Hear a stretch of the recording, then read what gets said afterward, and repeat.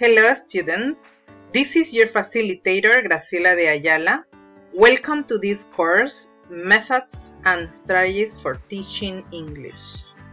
Today I'm going to show you all the contents, the objective, and also the activities that you have to develop during these 6 weeks. Just take a look. As you can see in the first part, there is the title, and there are some icons here that are interactive. You can click on them and they carry you to some other part of the presentation. The first part is an introduction. We have here an etiquette policies. I know that you are adults, but you as future teachers, you need to let your students know how to behave during a video conference or a forum session. They have to be polite and very respectful, because sometimes they disagree with others' opinion, but they have to respect the way other people think. Be professional. When you deliver any kind of activity, it has to be well done. The grammar and spelling is very important. First, because there are a lot of tools that the student can use to search for a word or how to spell a word in order to get to improve their speaking and writing skill.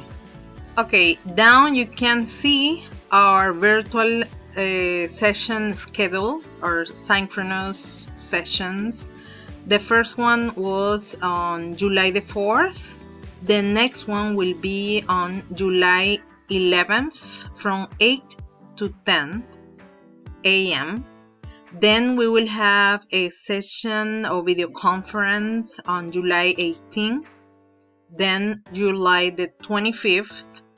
And the next one will be on August the 1st, and the last one will be on August the 8th.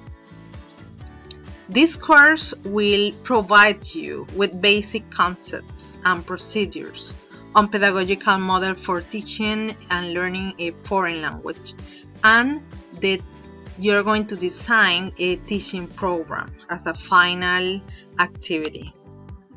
The general objective is to know and use techniques for the development of teaching units for the teaching and learning of the English language, to analyze and critically assess materials and teaching resources used in the teaching of the English language, and to develop teaching material for teaching and learning, the teaching and learning process. Let's see the specific objective. Apply pedagogical models, approaches, and methods to the specific situation of the classroom and the student. Analyze and synthesize the great traditions in the design of English language teaching program and apply them to specific situations. Identify and use teaching unit making techniques for learning and teaching the English language. Critically analyze and evaluate the textbooks, materials, and teaching resources used in English language teaching. Content. We have the first unit will be about syllables design. The second one is about a formal syllabus. Then we have, I don't know what happened here, the methodology. The program is developed to be offered in its entirety through, with presentation by the teacher of the main content of the program, as I am showing you right now, individual and collaborative work, and the use of recommended bibliography in the resolution of theoretical and practical issues proposed by the teacher, and in the application of the theoretical concepts studied to analyze real situations through the available statistical information. The teaching resources will be Educativa, Google Meet, Loom, Socrative, Genially, and lectures through live stream sessions, etc.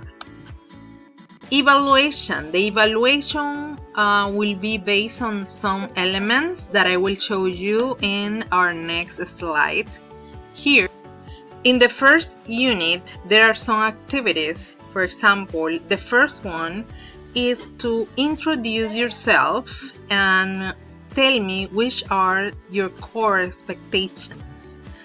You have to record yourself and upload the video to the forum section.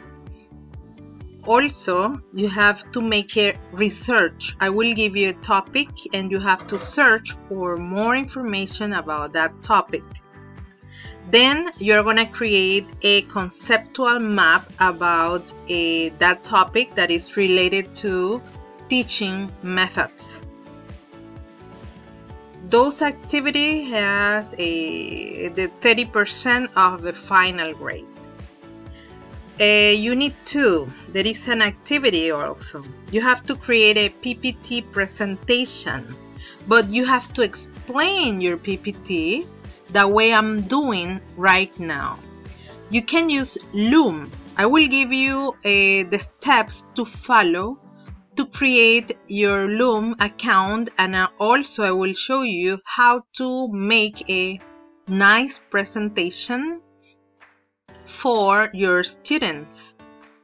So you can give them a tutorial or any explanation, recording your screen and yourself and sharing with them. Okay, unit 3. There is an activity here that you have to create a communicative interactive activity to improve the grammar skills or the vocabulary for your students using Genially.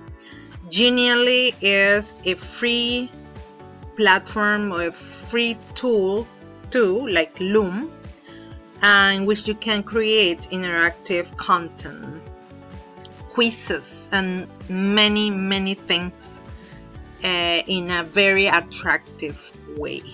So I will give you also the steps to follow that you can use to create your own interactive activity. Unit 4, we have to prepare the syllables process. I will show you, and you have to have like a draft of your final project. Week number 6 is your final presentation. You're gonna create a teaching program, okay, using one of the tools that you have known here in this course, and that's it. So at the end of this course, you have to come back here and fill or complete this activity. Answer these questions. Was the training relevant to your needs? You have to put what do you consider, and also what was the course practical and easy to apply, yes or not? And you have to develop this activity.